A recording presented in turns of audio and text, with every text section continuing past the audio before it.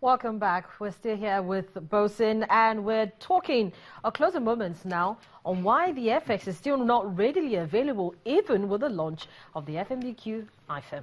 Bosin. Yes, I think in the morning yesterday, around this time yesterday, quite a lot of things were going front and back on social media. Some banks say, look, you got to come and pay about 340. There's a number of little figures being bandied because people want to understand, people want to get in on the game. Again, Nigerians need to understand that as of yesterday, the banks themselves were just getting in on the game, in the new business, as it were. So they need to understand that even the banks themselves were just getting in. No one was sure where things were starting from or where you're going. So at that point in time, everybody were kept at the door, as it were. Just hold on a second. Things will come in, but hold on. We need to hear from the central bank first what was going on. And I think as the rates were coming in, as news were filtering into the central bank, and hearing what the customers were saying, what the banks were saying, look, this is what the customers were asking for. Those want to do retail, those want to do wholesale, and whatever. Big boys, $5,000, we want to do $1 million and above. The central bank decided to weigh in very quickly and did the special intervention that was done at the sale, set a little bit of, look at the rates that the banks were submitting and say, look, I'm going to do it at this particular price. That has set the tone, therefore, for the market to take off. Again, I'll go back a little bit to the stock market, which is a number of people seem to have been understood. In the days, if you bring in a big volume to the market in those days, and company that just got listed, in those days, what you do is that you do some allotment first. You do those allotments based on demand, the brokerage firms bringing out whatever. That sets the tone, as it were, for the rest of the retail of 5,000 units, 1,000 units, 20 units, 85 units, 100 units to kick off. So the central bank set the tone by providing clarity, by providing confidence, and say, look, we have a way to go. So the central bank said, look, yeah, officially we're doing 199. Okay, look, I'm going to do this special sale at 280. I flagged off this marathon. Oh. Right, I'm joining everybody, but I'm joining in good faith at 280. Therefore, let us, and you see that from that 280, the market didn't really go wacky, as it were.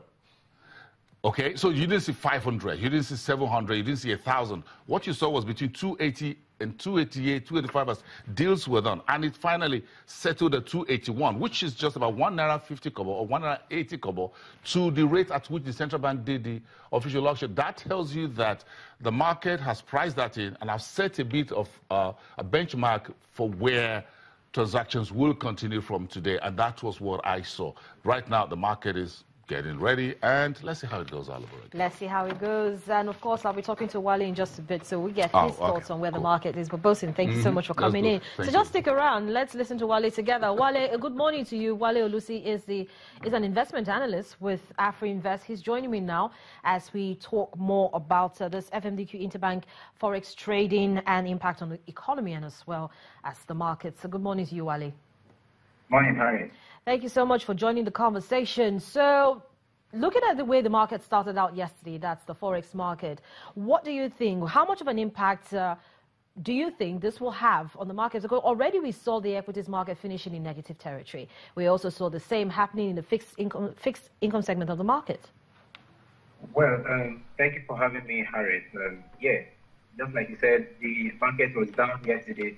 We think that has a little to do with how the FMDQ actually new interbank exchange rate market closed yesterday. We think that's largely due to profit taking. Market have rallied about 7.3%. Following the announcement by Governor Godwin Emefiele about the new FX rate regime that we have. So we think, broadly speaking, what happened yesterday was largely due to profit taking in the equities market. I mean, if you take the number of stocks that declined, they were largely the market bellwethers. So, what we think for the week, the net effect of what is happening in the overall economy might, of course, be expected to remain positive for the market. I mean, if this continues, we think domestic investors will eventually see coming to take some early bet positions ahead of foreign players that we anticipate to also join in the market. Immediately see that this new FX regime worked as as fun. I mean, what happened yesterday was quite interesting. in-house here, we were actually having a vote as to whether the market closed above or below 300 naira to a dollar. But it was really interesting yesterday to see that the market actually closed somewhat around our forecast range for the naira, based on our report that we released. Our first reaction to the FX policy that was published, that was announced last week. So I mean, we think this is positive for the market. With the CBN playing of the pent-up demand, we think things are going to be more stable going forward. We do not think investors have any reason to want to stay bearish.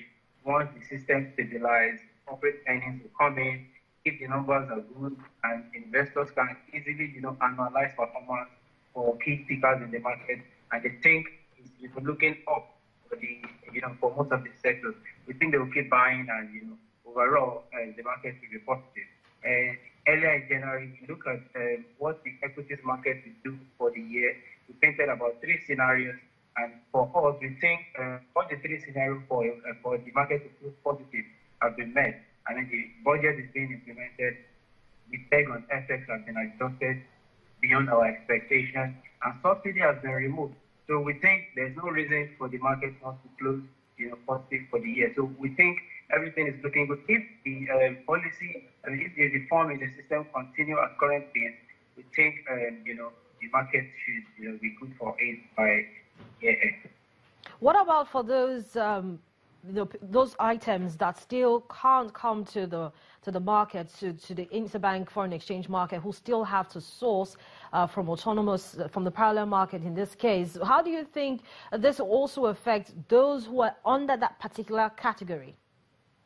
Well, I think for us, that's the 41 items that are yet to be included in the list of items that are eligible for FX transactions in the interbank market. It remains a concern for us. I mean, if you see through the intention of the CBN, what they really want is a single market for FX. But with the insistence that 41 items will remain inadmissible into this new interbank market, what you are effectively saying is that you want the parallel market to continue to thrive, because you are not banning those items. You are saying they can't access FX at the official market, or what you call the interbank market now, meaning that the parallel market will continue to thrive. What we think the policymakers should do is for the monetary policy to hand off this trade policy and allow the Ministry of Trade to impose proper trade policies on these items.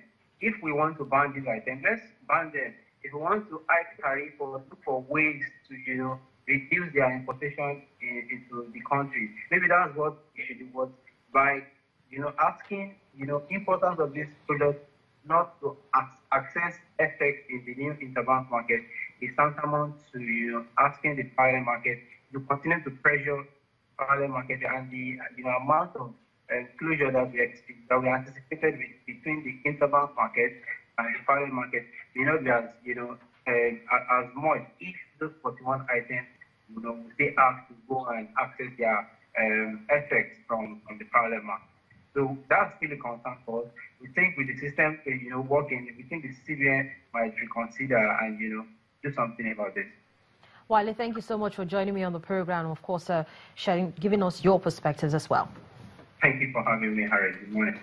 Wale Olusi is an investment analyst with AfriInvest. They're giving us his thoughts as well with regards to this FMDQ interbank forex trading, which actually started yesterday, the impact on some parts of the economy and the markets as well. But that's it on today's edition of the program. Many thanks for spending time with us. I'm Harriet Agbenyi. Have a profitable day.